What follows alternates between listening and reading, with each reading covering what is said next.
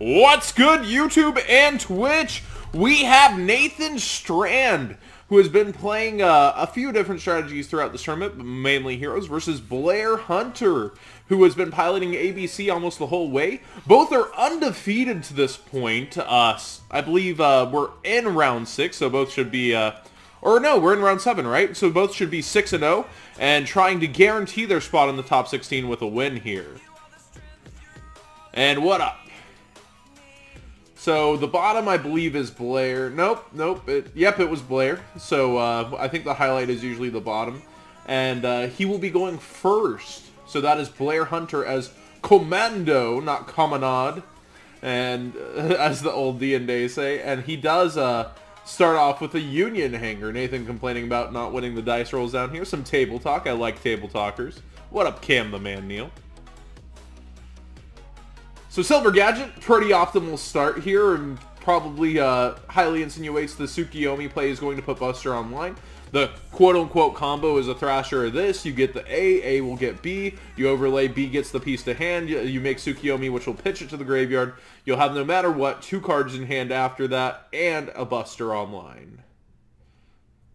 Combo. Special summon, summon 1. Any special summon and hanger.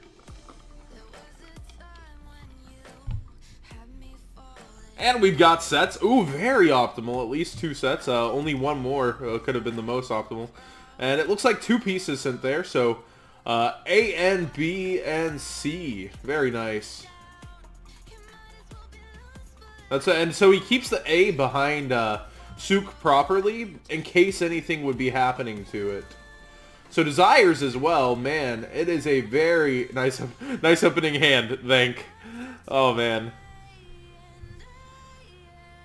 So kind of random, we've started going live a little bit more midday. But I think the matches are all still pretty good, and they'll end up on YouTube later.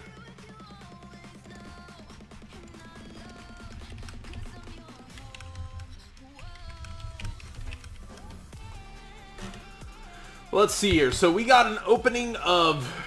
this ABC is so busted. I'm busted sometimes. You have Buster, you have Suk, you have 3, maybe live back row and 2 in hand. With a hanger. But again, these could be not live because they could be sets just to avoid pitching. And then not have been of use. Like, it could have been an instant fusion he didn't want to use yet. If he doesn't play Rafflesia.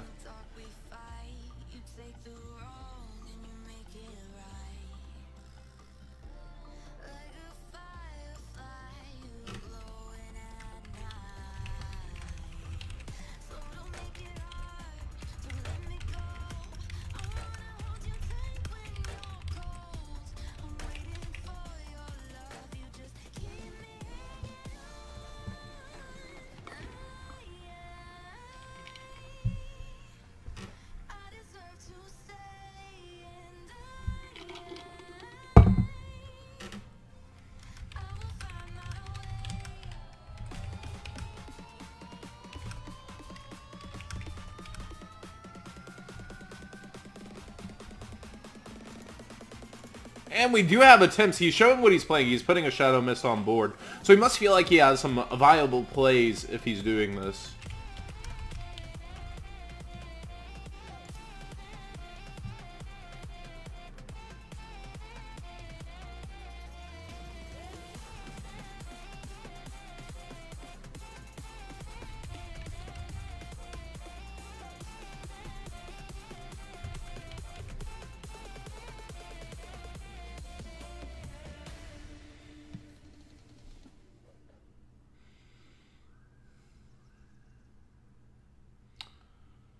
Nathan says, okay, so it is good. There are 5 back row here, though. Ooh, and an instant fusion. Probably, if he has rare fish, he'll be able to use that instead of Norden. But Dimensional Barrier, probably going to call fusions here. And just turn the instant fusion off completely. And he's going to chain his Buster so that its effect can activate here, instead of being locked and loaded on the field. Who is playing? It's Blair, the card guy's own MILF Hunter, against Nathan Strand. Blair is the ABC player, Nathan is the hero player. Blair looking in a pretty good position, but 4 back rows No joke. Even when you're going to overlay twice, if there's 3 real back rows, that's 3 real problems. So he makes one of his cards immune to traps here to help against the Mirror Force cards and other cards, I assume. Ooh, Twin Twisters. Oh! So yeah, now he's going to be able to take care of everything no matter what. He's going to be able to double Direwolf, the other 2 back rows, and turn on Busters on top of it. It's looking grim for Nathan. This game, at least. He'll be able to go first next game, though, and try to set up with the heroes.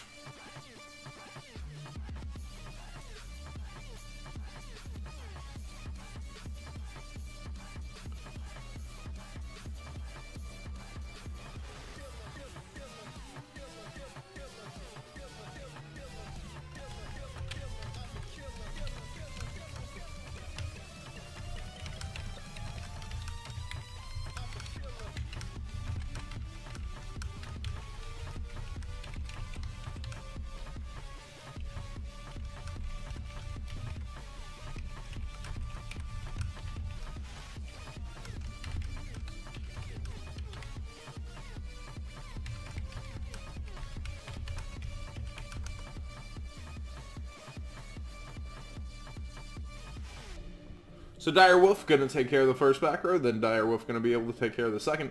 An Acid would still be pretty strong, but it's just not going to be enough here. Yeah, I have to say at this point, Blair just is completing his route since it's not being scoop phase. But there very well potentially could just be something silly. Oh, Direwolf going to get to stay too. Floodgate Trap Hole not having activated. And there is the Surrender. He packs it on up, seeing clearly that both back row are going to be eaten through, that 2 Busters are probably going to touch down. We always like to take this time to thank our sponsors, ARG, Troll and Toad, and PPG. Without them, we wouldn't have amazing free tournaments. No entry ever will be charged for the Zodiac tournaments. They will always be free.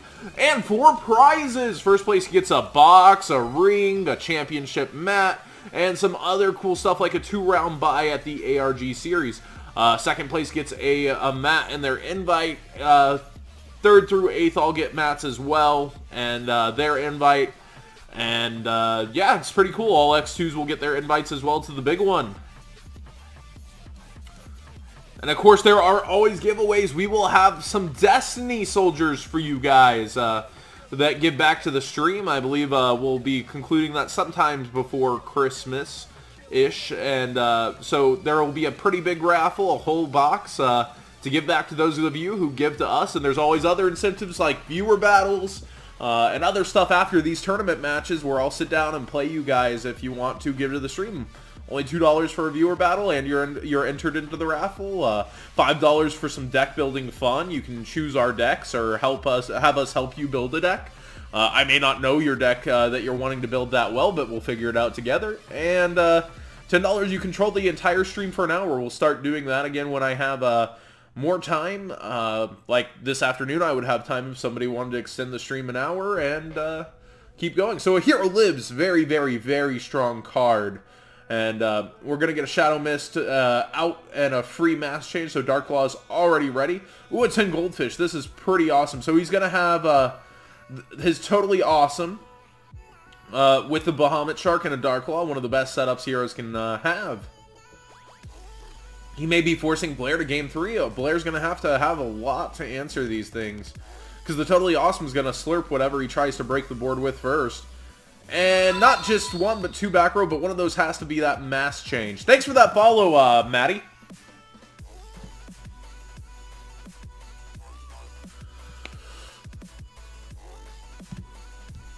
Zodiac's been quite interesting today.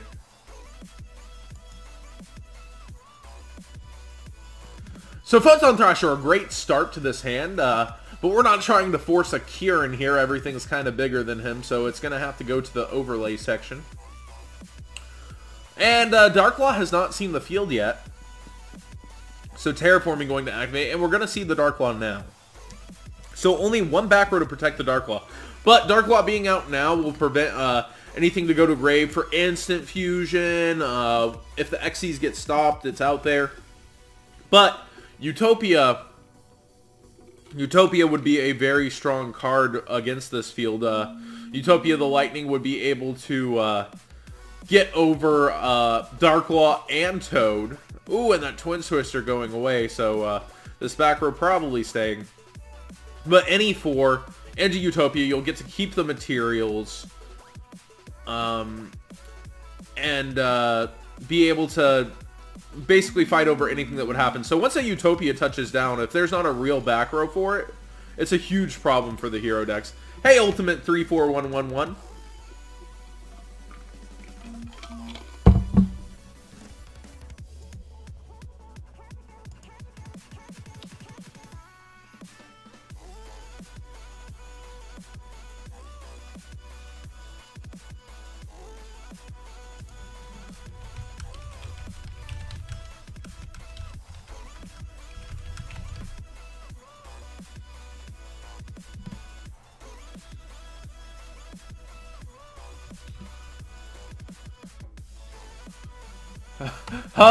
Go ahead. I love the table talk, man. It's like DN, like we have options. It's so reminiscent. I can't wait for DN to get in. This guy's going to be a hoot. This is his first Zodiac tournament, by the way, and he is 6-0. And Blair has bubbled every single Zodiac tournament he's basically played in. And he's always gone out round 6 or 7. And there's that Utopia I was talking about. Very good option here. Since it looks like there's no real back row, he's just going to be able to... no Mirror Force can respond to Utopia. These Toads aren't going to do anything to Utopia. The only thing Bahamut Shark is going to do is force its detach, and then the Toads still can't get over or react to that detach. So the Darklaw is gone. The problem is gone. His pieces can start going to Graveyard, and now Nathan is the one forced to find a way to get over this, while he only has 3,900 life points. But he does play rank 4 strategies. Oh, okay. So, able to get rid of 2 of Blair's options here with this Twin Twisters. And let's see what that back row was. It was a Dimensional Barrier that's not going to activate. That had to be a misclick. Oh, I guess he can't call Xyz because he wants Utopia's effect online. But he still could have called Fusion just in case. There was no point not to call Fusion, but total control by the hero player, and he's not going to attack. He's not going to use Bahamut Shark's effect yet because it can't attack for the rest of the turn. It uses its effect, so you can punch in the damage first and then use the effect. And with 2 Toads to Blair's 3 cards, it's looking pretty bleak, especially with Utopia gone. So I think we will be seeing a game 3. Nathan, very, very solid, good play. Blair, excellent choice with the Utopia card. But just not able to force enough damage. I think there's not much you can do against the Double Toad. And there is the surrender. Game 3 on our way! Alright. Good way to start off this day. Blair Hunter versus Heroes. 6-0, 6-0. One of these players will be guaranteeing their spot in the top 16, and part of the fun match we always do for Zodiac. We let the players choose, though, if they want to do fun or serious, but no pressure 7-0 situation. Who will be our undefeated in Swiss? So one of these 2 people will get the chance to play for undefeated and secure that spot in top 16 here. Very, very fun. Heroes versus ABC. The dominant strategy versus the fan favorite, so to speak. Heroes very fan favorite. Unban Stratos, please. We're making this joke after 7 years. But it's still funny. I'll always wish Stratos to be unbanned. Just like Gateway. Even though I didn't really like Gateway that much. I like the old ones. I just want to summon Grandmaster. Troop Dupe Scoop! Would Trooper at 3 really be that bad? I mean, Milling 9, is that really that bad?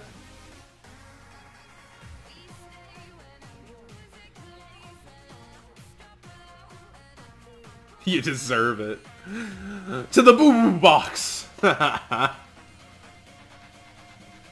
If you all haven't seen the Yugioh band camp, you need to.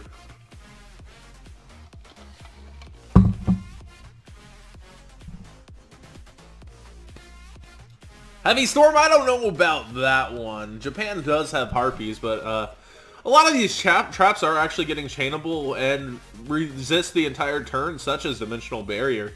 So you could see a lot of interesting plays and sets with the threat of Heavy Storm. But I think these, the back row heavy decks aren't winning the tournaments yet. The ones that truly rely on the back row don't seem to be winning, and I think there's a reason for that. So to hurt them even further, just because you guys are annoyed by the deck, annoying decks are actually good decks typically. But they're usually going to fall out from under their person. And Blair showing empowerment here. So he is playing empowered ABC. I don't believe we've seen too many aspects of that throughout this duel yet taking effect. But we've seen Blair make use of that pendulum scale before. One of the few duelists to use it before pitching. You definitely always want to scale it if you can instead of pitching. Ooh, there goes Raigeki. So being able to use that Raigeki turn 1 as a resource rather than it just being a dead card to wait in hand. But if there was a play without Totally Awesome that just had Dark Claw, that Raigeki could have been very, very, very strong if his hand is weak. But he gets the C. So what is this going to cause? Gonna get B. Gonna overlay. Buster will be coming out turn 1. Blair seems to do it with all of his hands.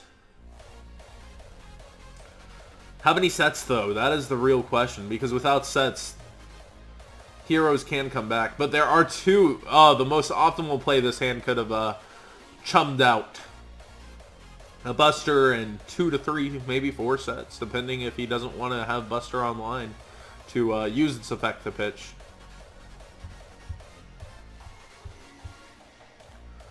Yeah, you can see an immediate tag out happen. It avoids system down because it'll keep 2 of your pieces on field. Yeah, so he is setting everything. He's likely just going to tag out immediately and equip a B, and this will play around system down. And there it is. So now a system down would only hit 2 pieces immediately. Very good play. 2 in defense, 1 in attack. These high defenses also help prevent being OTK'd by metal foes. Never summon your A in defense, kiddos. At least against metal foes. Against rank 4 options with Utopia, I can see it. Ooh, a hero lives paying half those life points already into 4 back rows. So risky, but I guess when you've got to, you've got to. Oh, baby. This man does not stop fighting, though. And, oh, 2,000 for 4,000, but then a 1 for 1. Now, if there's another hero lives, it can activate here. But, dang. That 4,000 price point.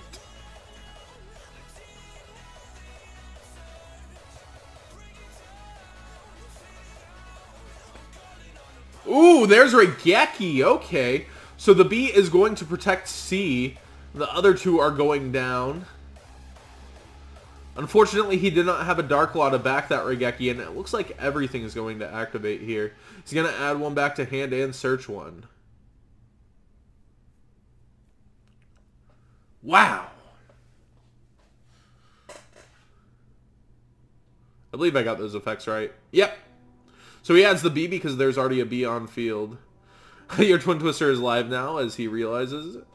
Well, if you draw it, you draw it. It may already be down. Blair could have... Oh, he's going to mass change this? Alright. Nope. Well, he'll have it ready. E-emergency call hitting here. Interesting. Probably another Bubble Man. Very much saying that he's relying on his back row with those words, though.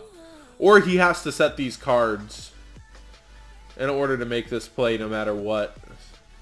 Blair could be holding A for his Twin Twister here, though. It could be a wise point to activate it. Is there a strike? Nathan's calling for it. But he's calling for it because he knows that's what hits him. But no! It's the card Blair's made famous this format. Time Space Trap Hole.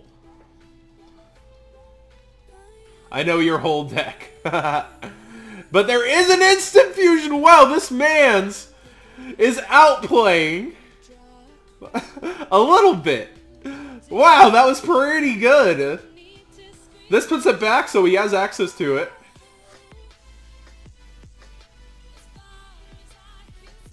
Hey, thanks for the host, Grand Cheval Dungo. I'll have to check you out later, man.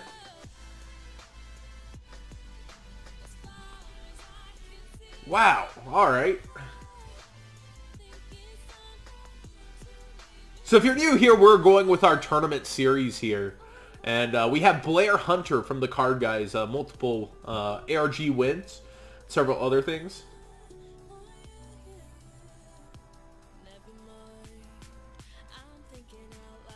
You drew all your outs, you're not outplaying me. Oh geez, no one would win versus this. I mean, that's outplaying in the deck building and deck choice then, Nathan. But not... I mean... The table talk took a little bit of an ugly turn there. Come on, sportsmanship, man. But I get we're just talking about Yu-Gi-Oh! And cards here. Bottomless, though. But Nathan surrenders, saying he's got it, realizing the Buster's already there. There's access to multiple things.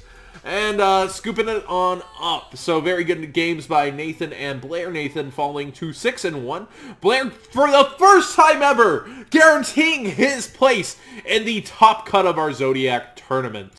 I hope you guys enjoyed this video. Please thumbs up this video to show your support. And please check out VanCole40 for Cardfight Vanguard, MCole Games for miscellaneous trading card games, and No Limit Gaming for a brand new series of Yu-Gi-Oh videos. Thanks for watching.